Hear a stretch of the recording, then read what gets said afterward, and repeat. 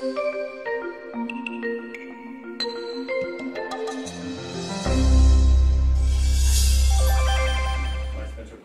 work, which examines the effects of a major round of school closings that I'll talk about that took place about 5 years ago at this point in Philadelphia. I'm going to focus today on the academic and behavioral outcomes for kids. I've got some ongoing work looking at crime outcomes as well. I was hoping to get a couple of slides, and then I wasn't able to finish up what I wanted to properly represent it. But what I want to do first is talk a little bit about what school closures look like, both in Philadelphia and more broadly as a policy tool in predominantly urban districts, focus on the Philadelphia context, talk through the data and empirical design to estimate the effect of these closures on both kids that were displaced due to the school closings as well as kids in schools that received those students in the year following their schools being closed. And then just, I understand this is an econ talk, but maybe spend a few minutes just talking about sort of the broader policy implications of this work. Wait, we care about policy. Eric, I know. In fact, we were just talking about this, right? We find the effect, what does this mean for policy? Right? Okay. More broadly, right, for those who are unfamiliar, and again, I'm not assuming any level of familiarity here, so if it's a little droll, I'll move a little bit more quickly to the empirical work, but some may know districts across the U.S. have increasingly relied on closing schools for reasons related to persistent under-enrollment, which is often, particularly in urban settings, a function of increasing charter school enrollment. The schools that are being targeted for closures are these schools that are typically significantly underperforming relative to district and certainly state averages. There are two big federal policies that have sort of moved the momentum forward around school closings.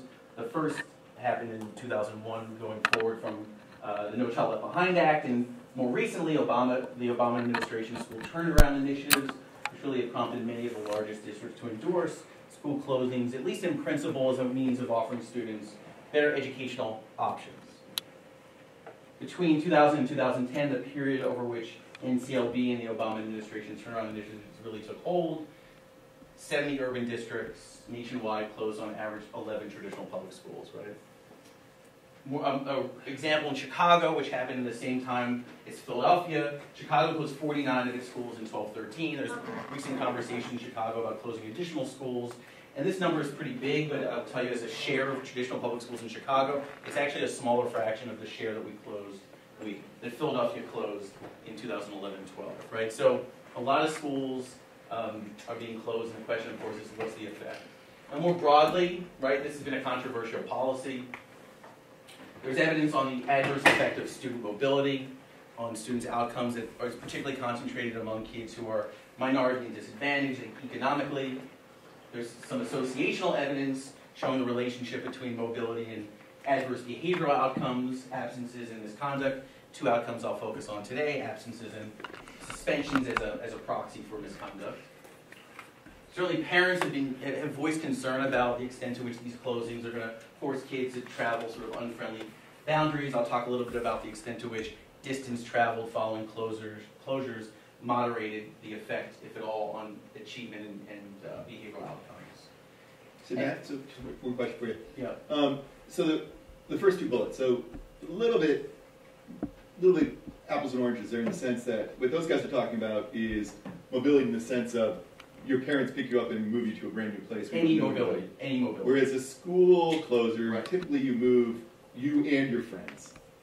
So it's unclear if the negative effects are theoretically as compelling. Yeah, no, I think that's right. I mean, I think you've got sort of any mobility due to either residential mobility or school choice related mobility, whereas we're talking here about sort of policy induced mobility as a function of closings. That's right. But again, and I think what your point brings out, Eric, is that there is relatively limited evidence. I'll talk a little bit about this around sort of what we know about the.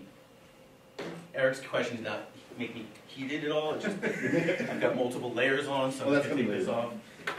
But yeah, so there's really limited evidence that we're trying to sort of fill the gap, at least around urban closure. That's right.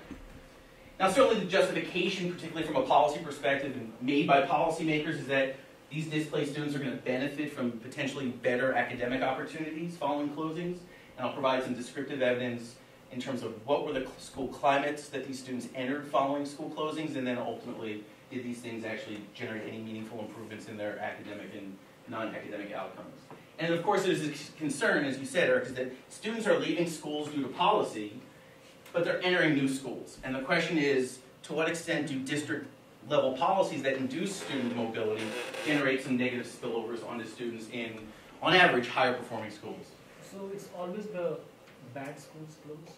So it's not always, right? So this is a good question. So typically there's this distinction between targeted and non-targeted closures. So targeted closings in urban districts, we're really talking about identifying the lowest performing schools. And by that, we typically mean schools serving the lowest achieving kids, right? We're not really, typically the selection criteria is not on value added, school value added, it's really on school proficiency. But there's evidence from other school closings, like in Michigan, Quentin Brumman has a paper in JPUB from a couple years ago, and there's a paper by Ron Zimmer and colleagues in Journal of Urban Ed from about 5 years ago that looked at an anonymous Northeast district, Pittsburgh. But there, the average performance or average quality of the schools that closed looked no different than the schools that remained open. Here we're going to see very different kids, even in a district like Philadelphia that's relatively academically and economically disadvantaged, that were displaced due to the closing. So targeted versus sort of, some other sort of motivation for closing schools. Yeah. What about costs? Yeah, that's a good question. It doesn't seem to be a factor in your... It's not, in that I don't have school building level finance data. So the finance data that's available from the F33 and the National Center for Education Statistics is at the district level. So yes, that is a motive, that is a justification in part that we're going to save on all these fixed costs of keeping a building open with 500 student capacity, but only 150 students enrolled. That's certainly justification. We're going to generate proceeds from selling these closed buildings. Yeah, I mean, there's no... Could we back out, to some extent, the cost savings on a per pupil basis before and after? We could try, but I think... And that could have a positive, like I don't know where the money is going to, but it could be a source of a positive effect on remaining schools. It could be if they're investing more in resources in those schools. And then there's also this question of, and I don't have teacher level data, or I didn't have it for this paper, I actually just got statewide teacher level data, so I'm hoping to try to build on this work in following where these teachers go, right? So are we actually, does student-teacher ratios change at the school level, which again, we don't have at the school level, we have it at the district level, at least with the sort of federally data. But now that I've got this sort of micro data for teachers, are more or less effective teachers moving, right? And you can almost see that as an efficiency enhancing policy, right? Where we're actually, by virtue of closing schools, cutting off from the left side of the sort of teacher effectiveness distribution and keeping some of these more effective teachers, but just reshuffling them across schools. Yeah, these are all important questions. So again, what do we know already? There's some mixed evidence in terms of the academic effects, the direct effect on kids displaced due to closings. There's some evidence from Engberg, this is the Pittsburgh closings, Brumman statewide in Michigan, of a negative effect on math and ELA achievement. There's evidence of a positive effect looking across the 8 urban districts in Ohio from Devin Carlson and Stefan Levertu's work, and then some evidence from Chicago saying no effect from the round of closures that happened about 2006 or so. There's also some limited evidence on the non-academic or behavioral effects. Engberg and all find some increases in absences for those kids displaced due to closures the year after. There's also mixed evidence on these spillovers. In this Pittsburgh setting, this anonymous Northeastern district, no achievement or attendance effects on receiving school students. And again, receiving school students are those students who are in schools that receive displaced students the year after closings. And then there's some evidence from statewide closings in Michigan of a negative spillover effect. What's the volume in these other contexts? Like how many, these receiving schools, like what, the change in enrollment or share? So it varies, and Brumman shows, and I'll also show this as well, that the negative spillover effect is increasing in the concentration or the share of displaced kids who enroll post-closure. But I don't remember offhand, Sean, and I can find this out for you, sort of what the distribution looks like. And I'll show you the distribution in Philadelphia. It actually varies quite widely. Okay. Yeah. But there's the second piece that you mentioned was more where I was going with it. That varies as a function of, exactly, right?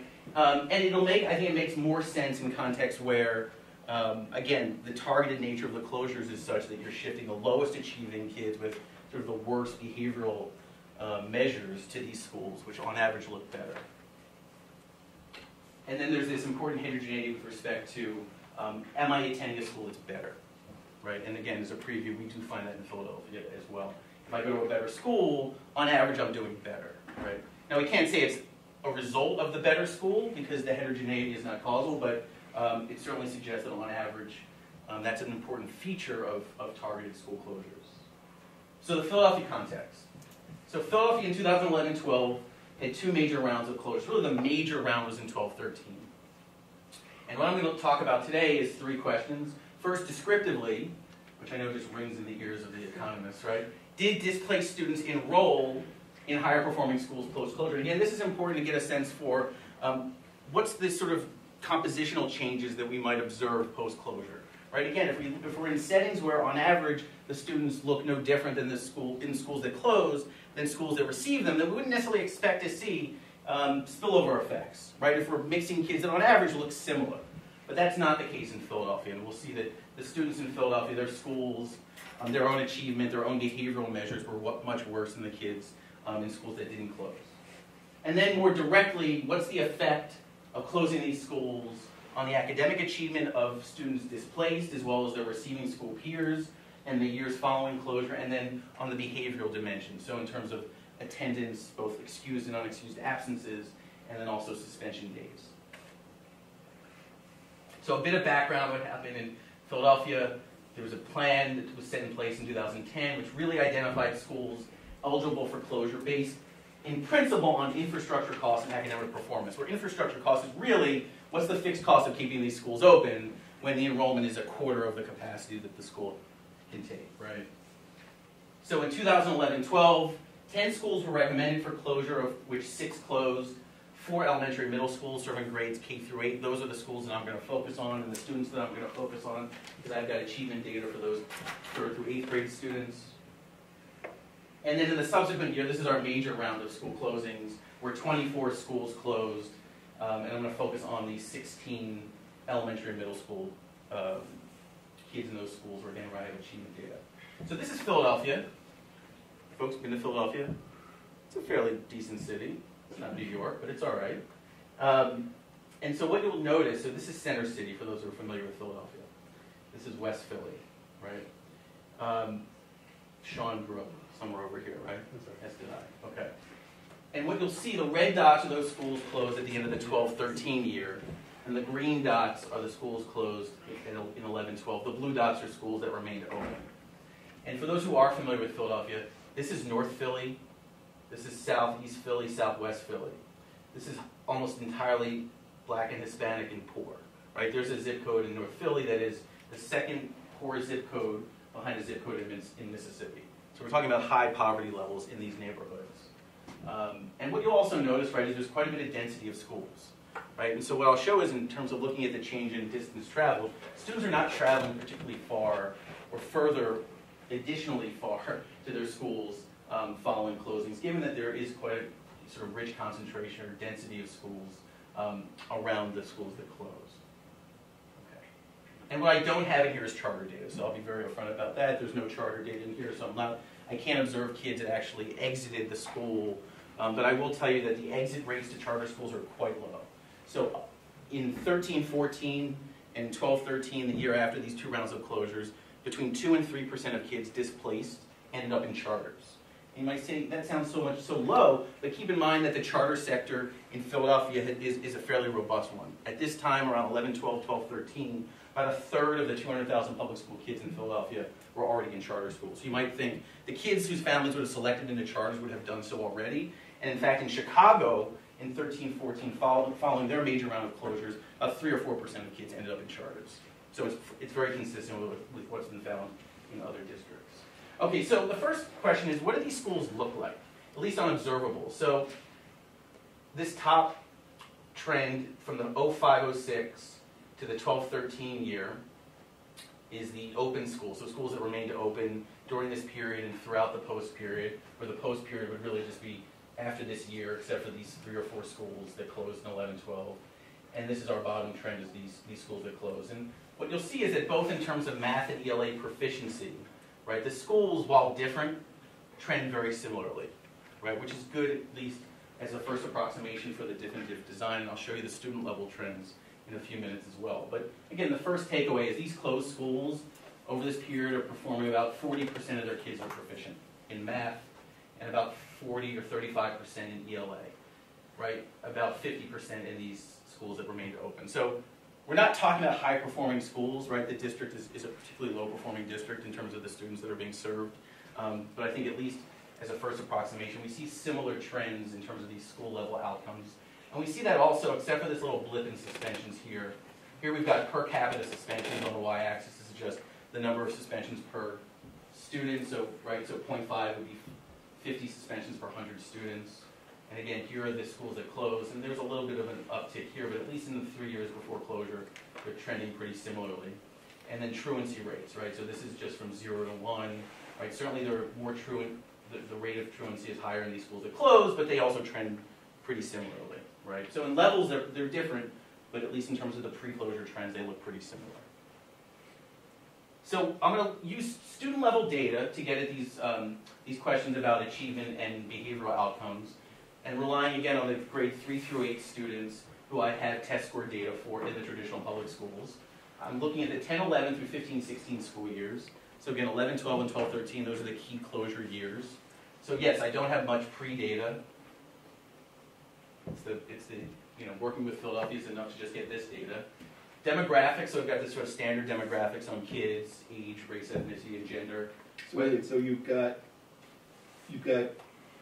one, potentially 2 pre-years, right? You've got 3 pre-closure years. So you've got, so for 12, 13, you've got 12, 10, 13 11. was the first year? Well, 11, 12 was the first year, but we're only talking about, I'll show you, about 400 kids out of the 4,000 or 5,000 that closed. So it's a minority of the kids in terms of but yes, for 12, 13, I'll have 12, 13 is the year of closure, so I'll have that year 11, 12, and 10, 11. So 2. Exactly, yeah.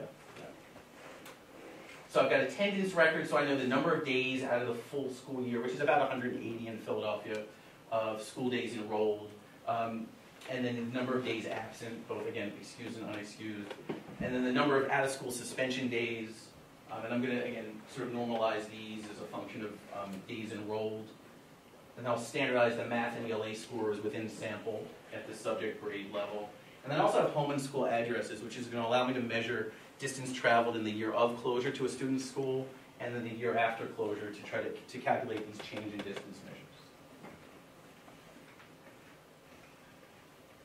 So again, this is a lot on the table, so I'm going to focus on this second cohort. So again, this 11-12 cohort, we're talking about 499 grade 3 through 8 kids that are in one of these 4 elementary and middle schools that closed, right?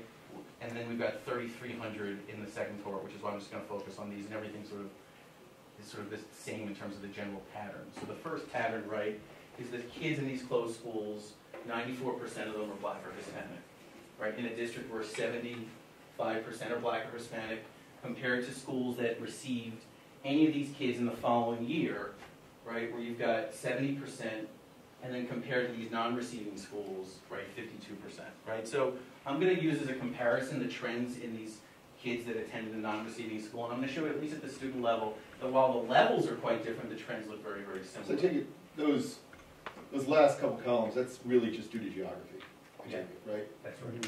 That's right. The rich live in different parts of the city and be too far bus route. And the rich is, very, very lowercase r in Philadelphia. Is that all the Northeast?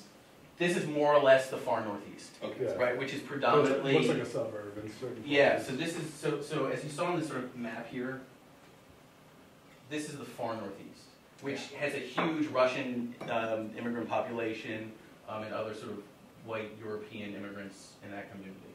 Yeah. So demographically, they're very different.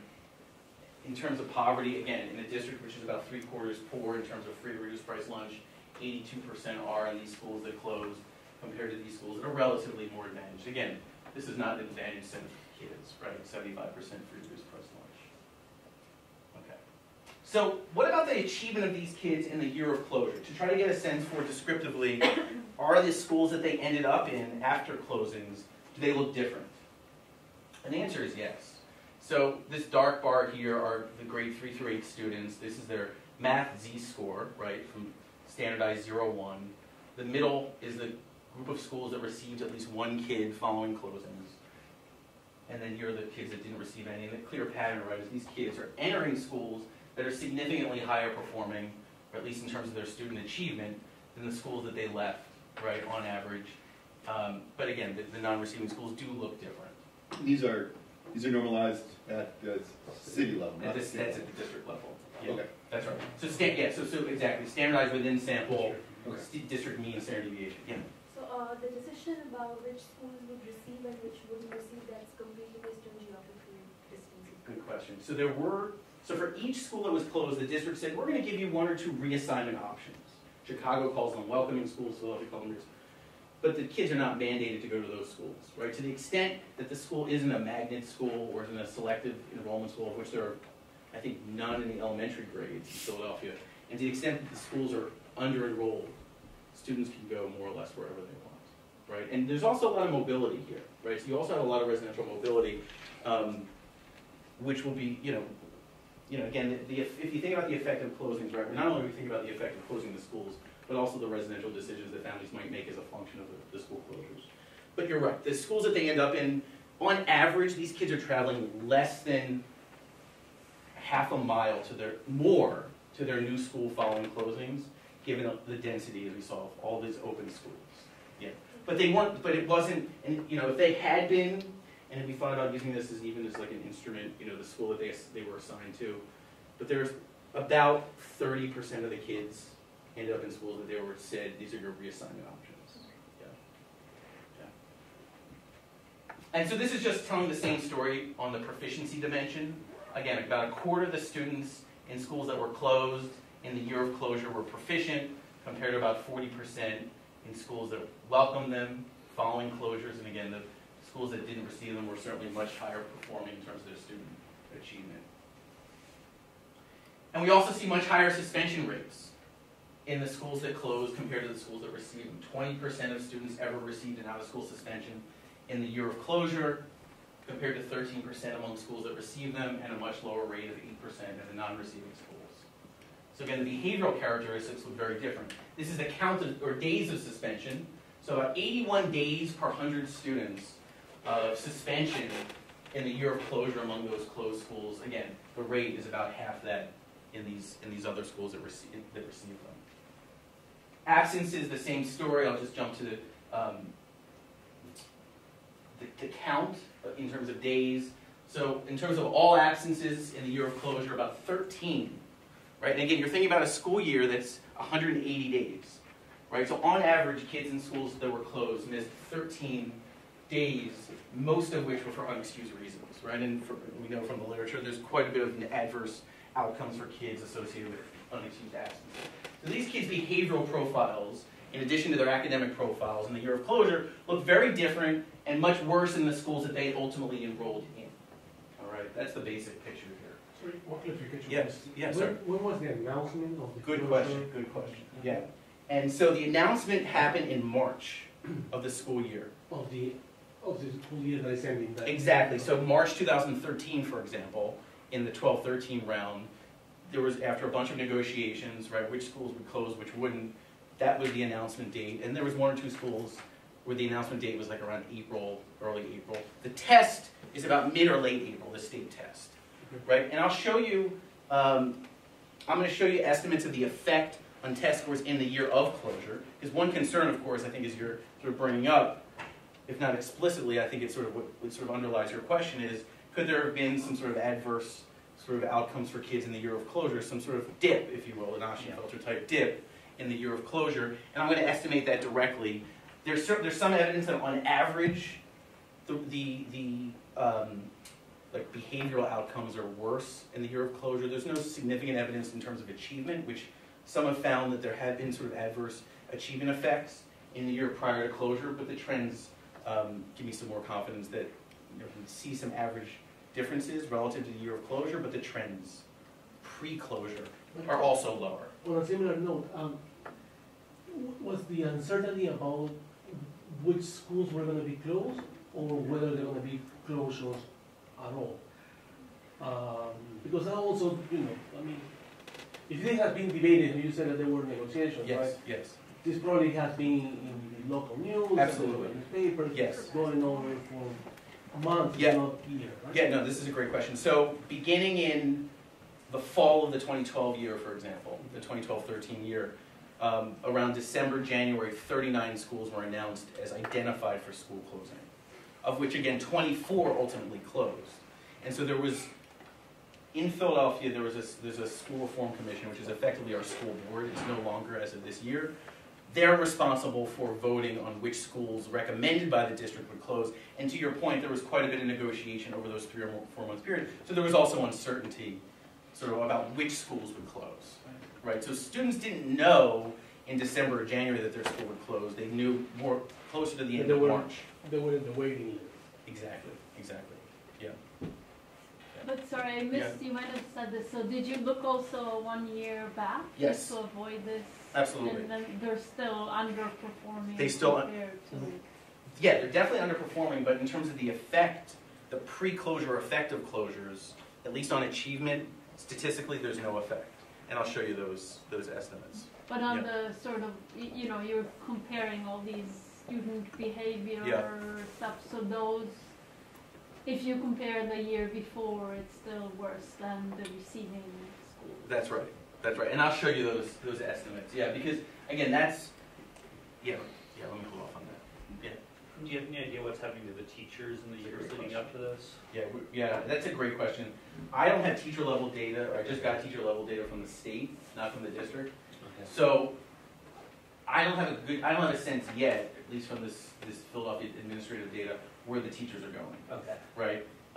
One question, of course, is follow-up work is, did more effective teachers remain in the district? Were they sorted to different schools? Yeah. What happened to the least effective teachers in those schools that received students that closed, certainly as well as teachers whose jobs were displaced due to the closings? Right, because you can see if they're in negotiation, the word's out, you can see the first thing is the best teachers leaving. Right. I don't know, maybe not, but that's It might, right. I mean, you could see it 2 ways, right? So Right. like the best teachers might stay because they've got tenure in the district and they're guaranteed a position somewhere. Gotcha. Right. But again, or to your point, the best teachers might say, look, I put in all this work in these really lower performing schools. Yeah. It's time for me to just go to the neighboring district. Yeah. Yeah. But again, it's an empirical question, which now that I've got this teacher level data, I can try to sort out. Yeah. Thank you. Sean, just keep me time, just let me know. Sure. Yeah. So let me just get right to this some more causal, if you will, story. To look at the effect on student achievement and these behavioral outcomes in the post-closure years. We use a difference in different strategy, estimating it semi-parametrically, looking at both the sort of pre-closure effects as well as the post-closure effects, to try to get some sense of to what extent might this potential Oschenfelter dip, this dip in achievement or behavioral outcomes in the year of the announcement of closings be a concern for the identification here. I'm going to estimate effects both for displaced and receiving school students. So again, kids that were displaced due to the closings and students that received at least one displaced student in the year after closure. And again, to Sean's point, looking at the important heterogeneity that results as a function of, did I take in one kid or did I take in hundreds of kids, right? So first, again, the concentration of displaced students in receiving schools, looking at the change in school performance. So on average was my achievement or behavioral outcomes moderated by the change in the performance of the school that I entered compared to the school that I exited due to closing. And then to what extent might some additional travel costs as measured by distance travel moderate these effects? So let's start with this sort of specification here where we've got a student outcome, right, Y.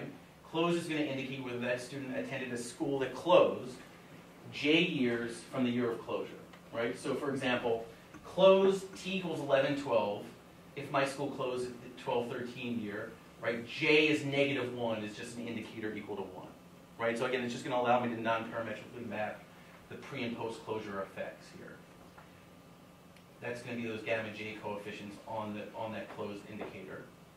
I've got a vector of time-varying student X's, age, race, gender, and then sort of various status in terms of free reduced lunch, special ed, English language learner status. Right, I've got student fixed effects, and again, the comparison groups are sort of baked into this grade by year fixed effect here, right? So this is going to be any kid that didn't come from a closed school, right, at that grade by year level. And what, Yep, sorry. what time, so are they going to be assigned 0 then, which is kind of implicitly putting them in event year 0? Or So the event is going to be relative to T. So Yeah. again, if your school closed in 12-13. No, we want to know about the control group. with the control group? Okay. So the control group right now, this is, I'm going to get to this, the question I think you're getting at, which is, what about all those kids that receive kids from closed schools? Oh, that's not the question you're getting at. So the kids who are in schools that didn't close are Yep. in this regression. Yes. But you're not assigning them a dummy. No. Right, so they're just getting a 0. That's first. correct. That's So correct. that's implicitly going to put them into the excluded dummy. That's exactly right. Okay, okay. Yep. Okay. So right. So like right. So these are. So That's not just different people do that different ways. I just Yeah. wanted Yeah. to- Sorry. okay. Sorry. Yeah. Yeah. Yep. So yeah. So this is just a dummy for a series of like columns in the Yeah. matrix, right? Which Yeah. is, you know, t minus 1, t minus 2, t plus 1, t plus 2, which are just 0 1s, and you get a 1 depending on the year from closure if you were in a closed school.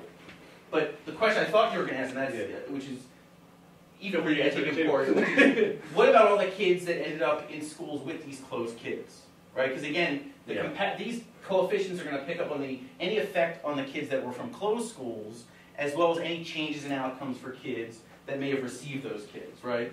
So we're going to address that potential crossover problem here by putting in this indicator for whether a student was in a school that actually received a displaced student, right? So to be more specific about this, if a student attended a school that received at least one displaced student in 12-13-14 from a school that closed in 12-13, right, then their dummy variable in that year, k equals 1, right, will be 1. I mean, Yeah.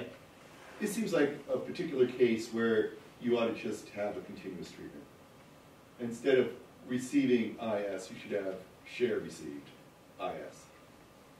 I'm still concerned about receiving and share received in the sense that they're choice variables. Right. Right. So these things themselves, are the observables of school districts say I'll take in 50, very different observables that say I'll take in 2. Right. But nevertheless, No. this seems like being very heterogeneous by the share. And So you've crudely taken it as a dummy. right. So one's treated the same as 1,000. To get so I'm going to get the average effect, and then I'm going to parse that average effect as a function of the concentration of displaced students as you've identified. That's right. That's right. But this allows me to at least separate just the mean effect, right? If you believe the strategy. No. Does it? Yeah. So this Not in is the sense that, again, if you close, Yeah. 100% of your students left. That's right. If you're receiving, you could have got one student. That's right. That's So right. how does that back out then the average, average relative to 2? So the beta k is just going to be the average effect, right, on of a Ah, Of yes. anyone who receives. That's right. Of a kid, Yeah, at the kid level. absolutely. Right, yeah. So at the kid level, right, as opposed to the school At the level. level, yeah. Exactly. Right, and then then what I'll do, Eric, is just say, let's add some dimensionality, as you suggested, to this receiving indicator, which is the fraction of kids following closure that attended that school. Sorry, one clarification. Yeah, please. This is if the school receive any student, or if my grade receive a student. Good question. School. So it could not even be my grade. That's right. That's right. So I'm just focused at the school level here. Yeah. Okay.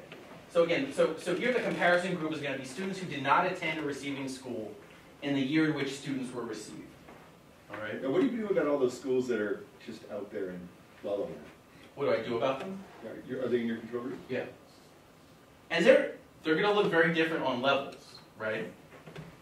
But here are the trends on these student level outcomes, right? So yes, these are the schools, Eric, the kids in schools that never saw displaced kids, right? This is the trend, and again, this is the 12-13 year, this is the 13-14 year. So here I'm just looking at the biggest cohort of 12-13 closures.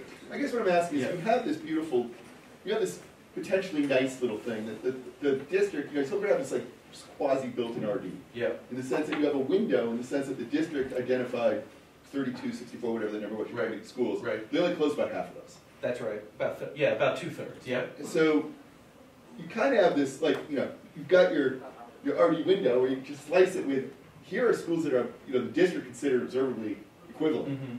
but some got treated, some didn't. I mean, Yeah. So this is, I'm still working on this part, which is you could do the same analysis if you restrict the comparison group to just those kids That's who what I mean. identified schools. Yeah, Yeah. yeah. Yeah. So I haven't gotten. Yeah. I'm not going to show you that, but that's something I'm still Okay. working But there on. could Yeah. have been a reason why they decided not to close those particular ones, so I don't know if it's. but that's really- probably less concern than why they chose the ones they did. I mean, I feel a little bit more comfortable with a set of schools that were all at least identified with comparing, a set of schools that were all identified for closing, than comparing a set of Oh, I see schools what- that yeah. were closed to a set of schools that were never ever considered to be closed. Right? That's my concern. Okay, I see. Yeah. No, I think that's a fair point. Again, something we're still working on. But let me just show you. Yeah. Sorry, just a technical. So I'm assuming a student is only ever in a closed school once, right? They don't move to a school and then have it closed. That's right. But you can. Well, there's a couple of them, but very few. Okay, Yeah. but are there lots of receiving people who receive? Like, I'm just like, what about, because you can Yeah. how would you handle that? in this So, framework? right, good question. So if you are if you are in a school that receives once, let's say Yeah. in 12-13 but not 13-14, Yeah, a cohort of kids displaced, right, so these are just gonna be dummies for that given year. So but so you'll have two vectors. right, so no, so I'll see, how did I handle this? So in terms of the fraction that I experienced, I took the mean fraction. So like if one year you got 5% displaced, the next year you got 10%, I gave you 7.5%. Right, but this is going to be, right. So if I'm a kid in a receiving school this year, then I'm necessarily a receiving kid in each of the years Yeah. forward and each of the years back. So if I'm ever a receiving kid, those dummy variables on the T's, right? So for example, if I get a kid in 12-13, Yeah, right? And I also get a kid in 13-14, yeah. then I'm going to assign you the first year of your receiving. Okay, so you just decided based on the That's right. first year. That's right. Even though in technically there's. Yeah, multiple, I understand. But You could also have a superscript on this beta K by when your closure or your receiving cohort effectively. Okay. Yeah, that question makes sense. Yeah.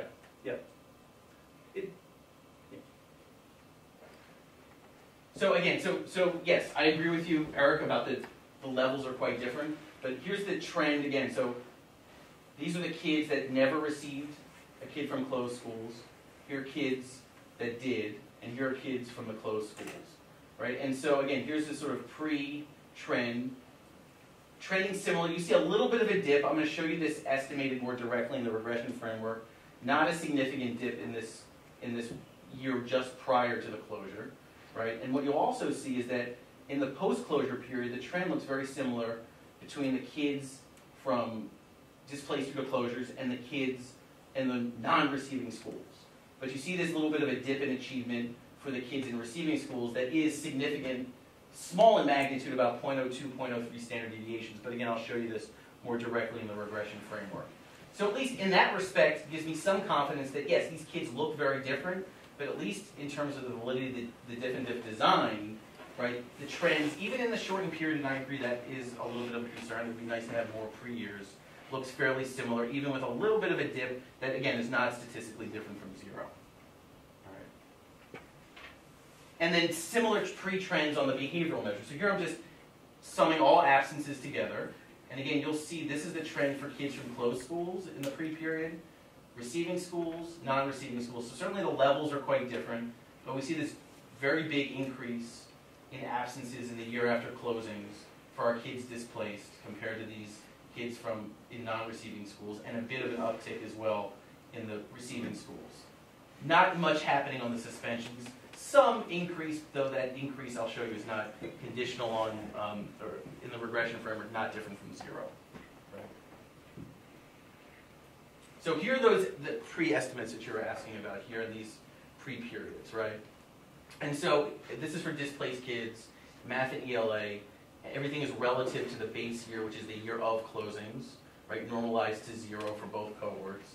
And we see, again, no statistically significant effects in the pre-period, right? And again, those coefficients aren't different from each other either in those pre-periods. And then nothing happening on average in this post-period in terms of math or ELA achievement for displaced kids. Right? But there is some important heterogeneity in those effects, which I'll talk about in a few minutes. Now, in terms of the kids from receiving schools, we see a little bit of a different picture. Right? So again, in this pre-closure year, we don't see anything, different from 0. A little bit of a difference in that second pre-receiving period. But again, those effects are not different from each other. And at least in terms of math, we see a pretty immediate shift downward. Again, on the order of about 0.02, 0.03 standard deviations that persists throughout the post-period. In ELA, we see a little bit of a different pattern. We see, again, no effect in those first 2 years after receiving a kid, but a negative effect by the 3rd year. Yeah? Could you talk about the effects by, say, the students who are already there versus the new ones? So yeah, so these are going to be the kids that were already there. This is for test score for the one. So yeah, so let me start, so these are the kids that were displaced due to closings. No effect. No average effect in the post-period. Right? Yeah, I know, I get that look a lot. No average effect, how's that possible? That's good. Right, I think it is good. Again, there's important heterogeneity that I'll talk about. But we see this sort of negative shock to math achievement for those kids that were already there, the receiving school kids. Nothing immediate in terms of ELA, but something sort of cumulative here, at least by the 3rd year. David? So even though for those it's not significant in the pre-period, it still looks like there's kind of, you can sort of visualize a downward trend. Right, and I'm wondering if you sort of like could take that detrend, even though it's not significant, detrend it and see if there's still an effect. So Matt, this is a different paper, but I think it'd be kind of cool. Yep. So it's the politically of who actually was a receiver. So I'd be very interested if schools were that were like 73, 74% free reduced price lunch. Yeah. Raise their hands and said, "I'll take them." You get For a the money. 75, you get Title I. Right, for the money. Yeah. It's a good question. That's a lot of money on the table. Yeah. Just get a couple more poor kids. Yeah, it's a good question. I mean, so obviously we know which schools they ended up in. But it does speak to the fact that they could get a significant financial shock. That's right. If they're over, but school-wide Title I is just 40% of free reduced price lunch, right? That's 75. School-wide? It's 40%. Is it 40? Yeah. Oh, then they're all. You're right. So they're already over the margin, but in terms of they're still getting an additional per pupil allocation if they get those kids. You're still talking about in Philadelphia, it's about $13,000 or $14,000 per pupil, so it's not insignificant, right? But David, it's a good point. It's something I have to sort of do some more work on in terms of, yes, these average effects are not different from each other, but is that a trend or is that just idiosyncratic? Yeah. It's unfortunate. I don't have more pre-data, right? And the school district is not really willing to give me I wonder if they're setting just control. Sometimes if you just put in controls or interactions, it can soak up that. Yeah, one thing to do is, I could put in just a student-specific time trend. What's that? Yeah, that's good. No, these are regression adjusted. These So are what are your controls? I'm sure I forgot. Yeah, that's okay. So these are just, right, so here we've got student level. No, I know, but just what are they? So we've got, age, race, gender, free reduced price lunch, ELA, special ed status, and then you've got grade by year fixed effects, as well as student fixed effects in there. Yeah. So, I mean, one thing I could do I have enough degrees of freedom probably to put in student-specific time trends. Or school, Yeah. could you do school-specific time trends if you don't have enough for students? The problem is that the schools disappear after closure. Right. Yeah. Right. Yeah, that's right. Okay. Yeah, but I agree with you. I mean, there's nothing really, short of having more data to do about that thing. Yeah. Okay. So in terms of the average behavioral effects, right? So first we're looking at, and I agree with you. That's sort of what you might see here, right? Yeah. Like, yes, it's not clear to me that, so this is just sort of just at the 95%, sort of straddling zero in terms of the number of suspension days with no real change. And again, here we're also just talking about 10% difference on a base of 0.93 days. So you're really talking at most 10% is 9 days fewer 2 years prior to closure per 100 students, right? So again, in terms of magnitude, it doesn't seem to me like there's much going on in terms of the suspension days, even with this potential increase here. Although again, I'm not, you know, I can reject the null, or rather I can't reject the null that these things are different from each other, but I can't say anything about that, whether that's a trend or not. I wonder if it would be, you'd get cleaner trends if you tried estimating this just comparing the receiving students with the, not with the closed schools, but with the non-changing schools, because you don't need to put those closed students in there. I'm wondering if, even though, I know you control for that, but I'm wondering if somehow, So you want to compare the receiving, just take the closed school students out of that regression. but the estimate here is for those kids. Well, for this one, you could do it with just the closed and the Identified. Not changing and Right, take out right. the receiving. Right. Yeah, so I agree with you that That might, it's not quite clear what's going on here, but in terms of the absences, I think this story's pretty clear. yeah, Right? That's I very mean, I nice. think, right, you've got this like pretty significant shock on the order of 20%, which happens to be the same magnitude of what they found in the Zimmer and Engberg paper that persists for 2 years following closures, right? And so going here, we're talking about a 20% increase in absences over a base of about 18 days. So we're talking about, you know, almost 4 additional days, which is not an insignificant share of additional absence days, which again, don't appear to manifest themselves in terms of achievement effects, but there are likely other effects that matter that at least I'm not estimating in this paper. And then we don't see much in terms of changes in outcomes, both in terms of suspension days, modest increase by the 3rd year after, and not much happening on the absence side for those receiving kids. Yes? So what's driving that negative change on receiving students in terms of testing? Negative change in receiving kids. Yeah, On the achievement side. yeah. So what I'll see is when we look at this sort of concentration of displaced students, it's really driven by the composition of the kids that are displaced. In my effect, this is in my view, this is a pure effect story, right? This is a story of if I'm an average performing kid in a school that receives a lot of low performing kids, my achievement's going to suffer, right? And my behavior it doesn't seem to be affected that much, but it's really about bringing in kids who, again, are a quarter of whom are proficient in math or ELA into settings where 40 to 45% are proficient. Again, we're not talking about highly proficient, but we're talking about, you know, almost twice as many or half as many kids that are proficient that are entering into my schools. And if only one enters into my school, I'm not doing any worse, and I'll show you those effects right now. But I think it's really about a pure effect story in terms of bringing these really academically disadvantaged kids into settings that are not prepared, because again, the resources were not there, right? The district didn't really do much to accommodate, right? And bringing those kids into settings that were not prepared to actually address the learning needs of those additional kids. Address that a little bit. I like that a lot, but so you do everything when you look at receiving, Yeah. you focus, for example, on kids that were there, That's right. But this would be kind of interesting to know, like post, once you get these new kids in, what happens to disruptions? What happens to suspensions? What happens to, you know, those kind of things? Do we see a more disruptive environment post? Well, so at least with respect to the kids that receive, we don't. On their outcomes, suspensions and absences. I guess maybe I'm just confused, but what I'm asking is this just the kids, are we only looking at the kids who were in those schools prior, or is this the average for all kids, including the new ones? These are all the kids that were in a school in the year that they received at least one kid that was displaced. This would be the average effect for all those kids. Including the received one or no? These are estimated separately for the received kids. Yeah.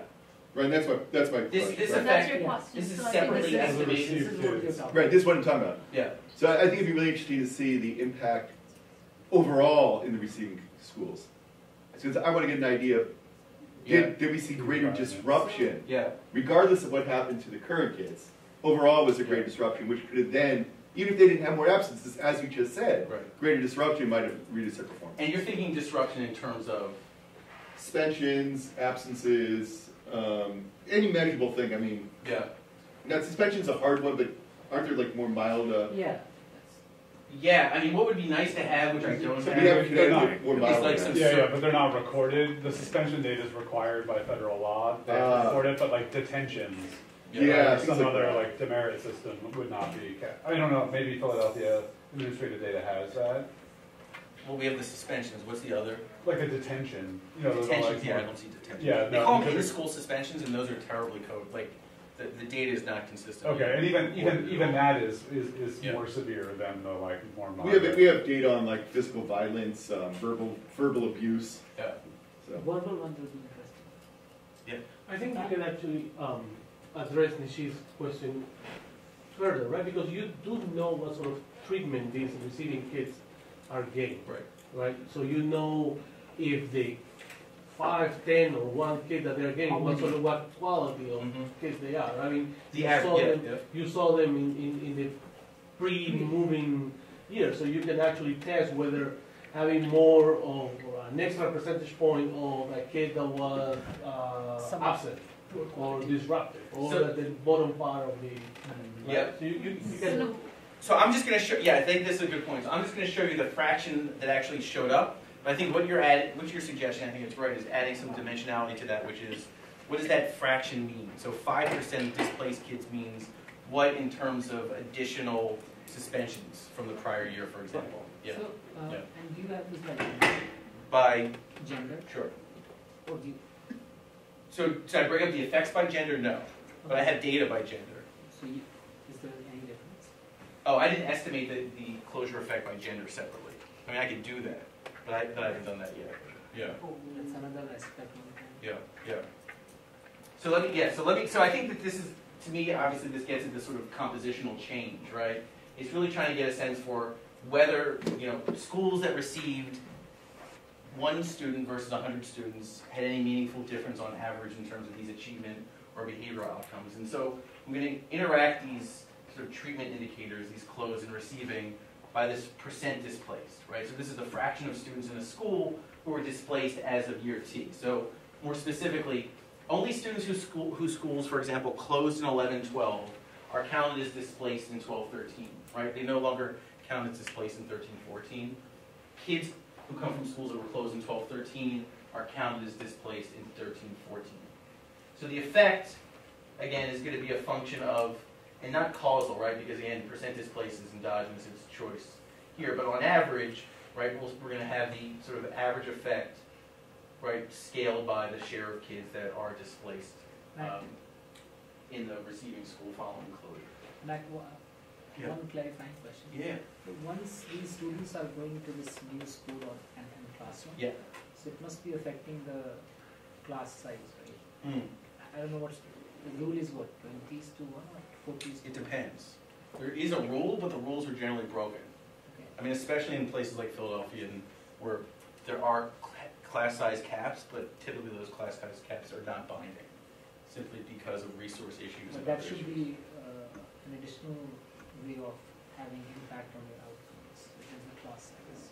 Right, so if the class size goes up, and so because I don't have the teacher data in this data, I can't generate a measure of student-teacher ratios, but enrollment I certainly know, right?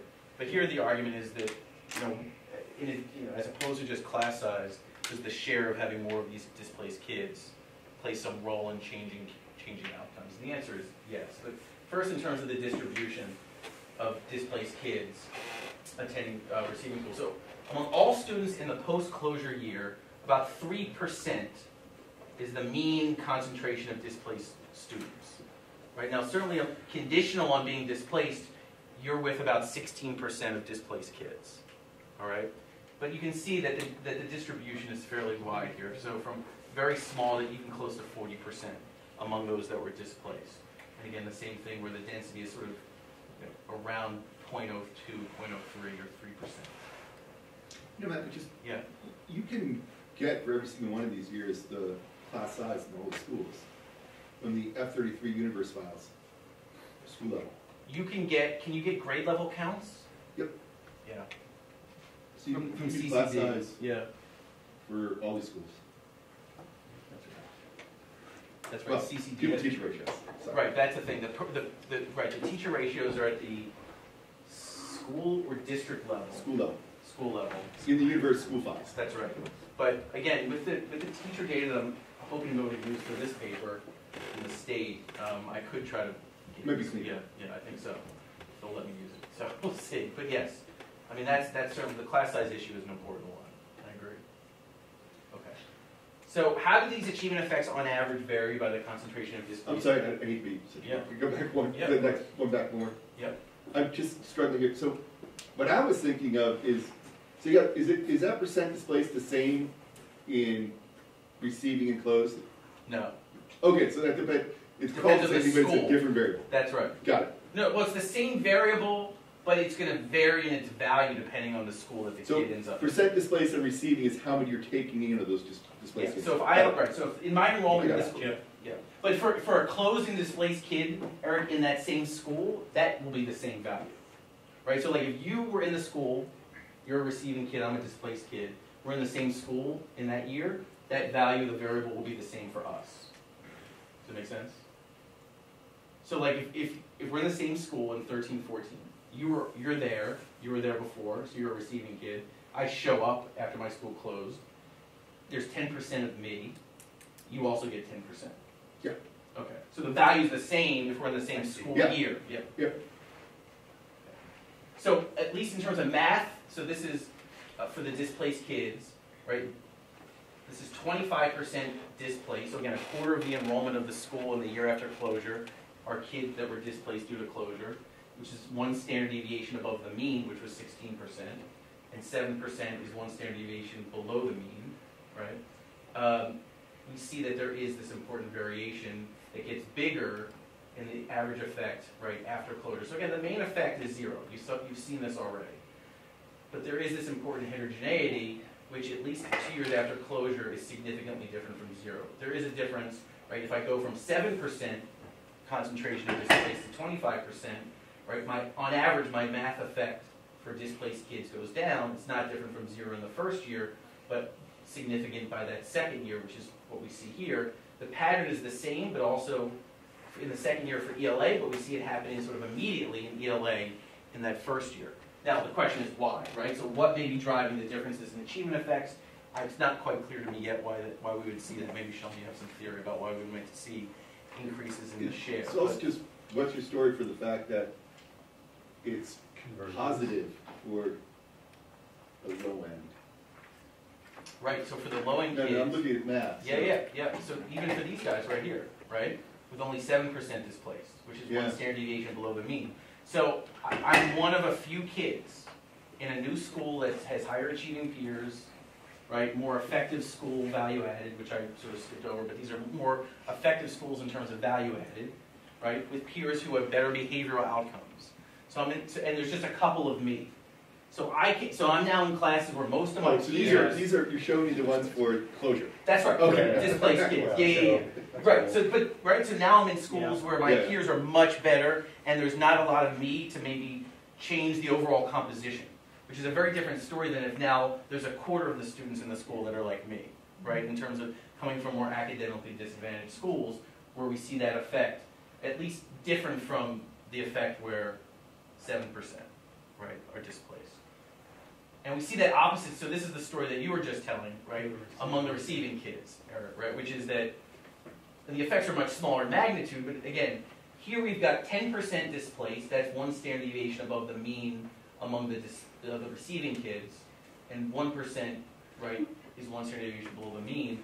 Now again, these effects are small, but at least in the first, second, and even third years, the more kids I am in school with that were displaced, the worse on average I do, right? Both in terms of math and ELA. So that's consistent with the story, right? That again, I'm receiving peers that are lower achieving, have more suspensions, have worse attendance and absence outcomes. Pre-closure, there are more of them in my school. I do worse in terms of my math achievement. Steve Ross just loves these peer stories, so he's not here because he's been sick, but he would be asking you to do the following. I can guarantee you this. Yeah. He'd be asking you, listen, what I really want to know is, I don't care about displaced per se, what I care about is the number of kids that moved to you're the receiving school. Yep. I want to know the number of kids that were in my school, in my grade, that moved to your school. So the idea being that if you have a large group of your real peers, so grade you never level change peers behavior is what because you're saying. bring your peer group with you. Right, we're very, Right? I was thinking Whereas of if it, you had kids from a different school that moved in, it might be very different. So he would love to see that. So school by grade level. Yeah. Yeah. So the question then becomes, it's your story still, the question is, versus because this would be a West Philly. fascinating paper in and of itself, is it really like, if you bring your group with you, Yeah. is that really what matters? Yeah. Like, you bring your group, you just don't change your behavior. You Right. can't bring your group, you change your behavior. Yeah. No, that's interesting. Yeah, that's an interesting. Should be point. easily doable. No, it's doable. No, it's definitely doable. And I think what it Except- suggests to me is that's probably what's happening. Because again, when I'll show you the distance traveled, these kids are not traveling much farther. So they're likely moving to the same schools. But I guess they choose their receiving schools, so They you do. could, so I guess that's not necessarily exogenous, because So you it could is choose. right. It's not. Right. So it's still the Yeah. choice is I mean, it's still endogenous. interesting, Yeah, but, yeah. you No, know. I agree with that. Right. I can't say that it's It would this be that's different. causing it. Yeah. I'm saying that there's this interesting heterogeneity around this average Right. effect. That's yeah, right, yeah. that's right. But you have the addresses, so you could actually go as far as probably Steve would suggest, is look at people who live more residentially proximate, if they're more likely to move together, right? The movement decision is endogenous about which schools to attend. Yeah. So you could use the distance. Well, as whether, an right, instrument. whether there's coordination Yeah, that's among good. people who live on the Yeah. same block, for Yeah. instance. You can see that this one paper can quickly Yeah. become. This is why I've been fighting the whole. Yeah. Okay. So in terms of these behavioral effects, again, just for displaced students, we don't see much until, at least in terms of suspension days, until the third year after. So the story could be, look, there's more of me, or types like me, right, in schools where there are 25% displaced in that first year, and then there's some cumulative negative sort of association over time in terms of the student suspension days.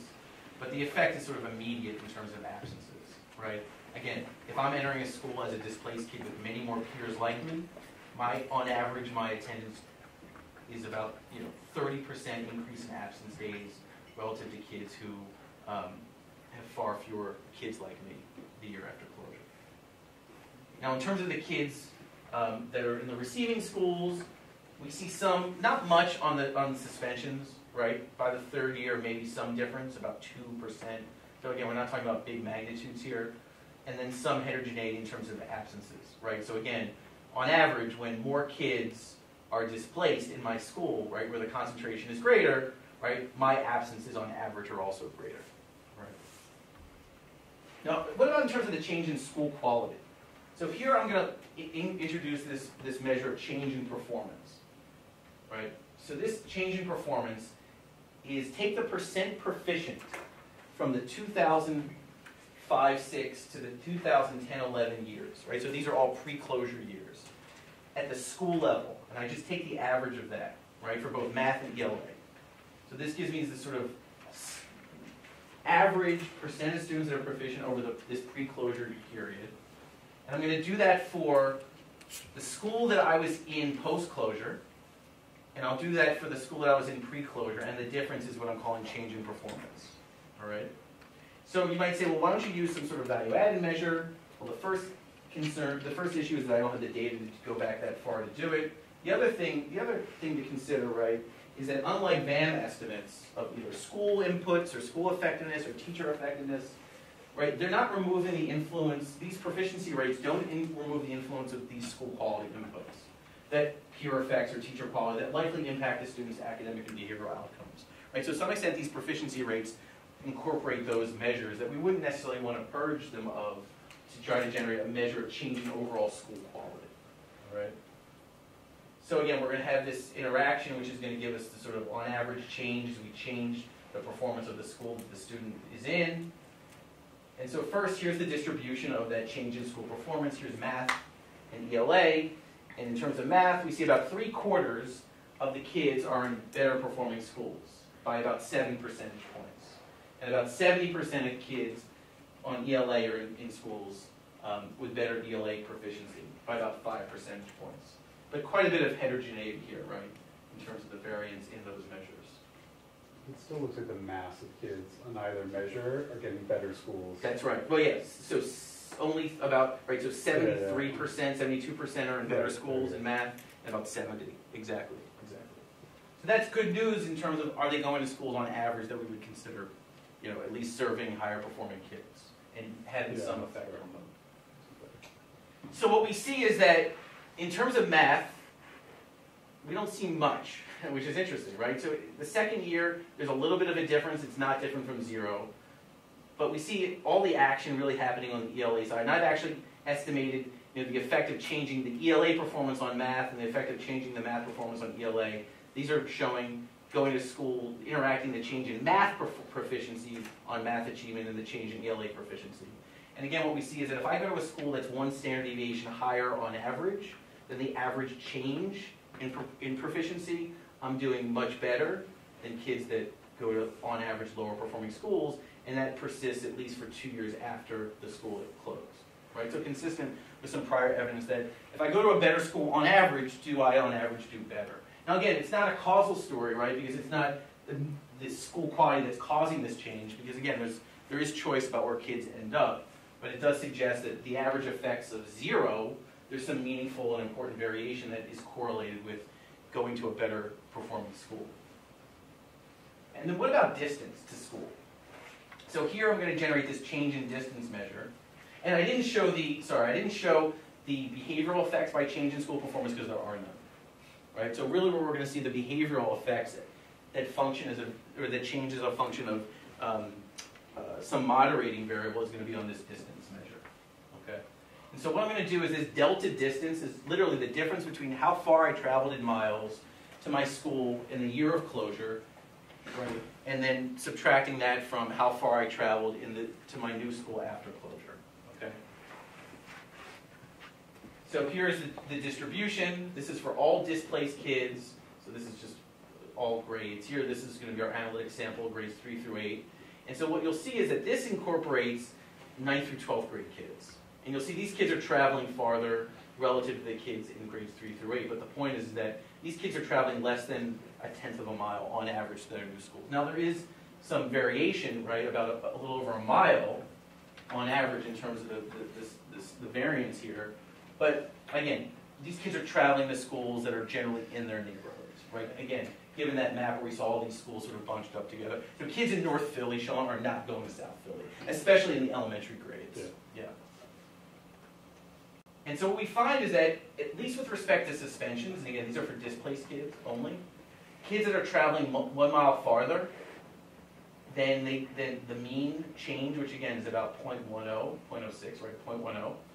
On average, they have about, what is that, about 6% increase in the number of suspension days compared to 0 for kids that actually travel less distance after closures. And that's significant in the first 2 years. And then again, we see this significant difference. If I'm traveling farther, right, I have more absence. That makes sense. And someone might say, well, what about the suspension days? Now in Philadelphia, if you're tardy to school, and Philadelphia has changed its discipline policy around suspensions, and I've done a lot of work on this as well, but if you're tardy consecutive days or multiple days, you can be suspended for that, which again sounds insane, right? Like you're going to suspend someone for being late to school or absent, but it happens, and it happens a lot, especially in places like Philadelphia. But again, I don't know. I can observe the mechanism by which these differences in suspensions are happening, but certainly, you can imagine that these are kids that now have to travel 1 mile farther. When on average, the additional distance was less than about 1/10 of a mile, right? And they might be late, or for a variety of other reasons, and you see a significant difference in suspension days. Same thing on absences. Suspension also depends on the receiving school's policy, right? So it's not really comparable how many, like your own increase in suspension. No, it's a good question. So it actually is a district-wide discipline policy. So every traditional public school in Philadelphia is subject to the same, not charter, but traditional public school in Philadelphia, like most districts, is subject to the same discipline code of conduct. So in principle, how it's implemented is totally different. And I can tell you that from other work that I've done, which has looked at changes in suspension policy, where schools that serve very different populations of kids within the district implement policy reforms around suspension use very differently. So I agree with you. But again, we're comparing the same, we've got, so let me say this. I think part of the chain could also be a function of the different norms in those schools. So I think to your point, if I'm going to a school that is stricter around tardiness, I might see an increase in my suspensions. If it's stricter around profanity, right, which is actually a policy, which is an infraction that it should not be subject to suspensions in Philadelphia in this time period, I could be subject to more suspension days. Whatever the case might be, right, it's notable that, again, if we're imposing these sort of additional travel burdens, and again, by choice, because again, the distance to school is a choice variable to some extent, right? But again, it's not a mile in Philadelphia is like basically 10 blocks, which is most kids walk, right? So it is a bit of concern that if there are some kids that are choosing to go a little bit farther to their schools, on average, they may be experiencing more suspension days. Okay, just to summarize, I don't know, how we're almost done, probably? 4 o'clock, we have Okay. So displaced students, at least descriptively, enroll in higher performing schools, both in terms of student and peer achievement and behavioral outcomes following school closings. On average, the closures had no effect on the achievement of displaced students, but we do see some important heterogeneity such that achievement seems to be increasing on average in the positive increase, or the increase in school performance, but decreasing, right, in the fraction of, or concentration of displaced kids in the receiving school. We see that closures increase those displaced students' absences, or again, on average, those absences are increasing in the concentration of displaced students and also this additional distance travel to schools. And then there's some evidence of a negative spillover onto the achievement of their receiving school peers. I'll hold off on the policy implications for now and just sort of open them up and talk about questions. So thanks to everyone for your attendance and questions. I appreciate it.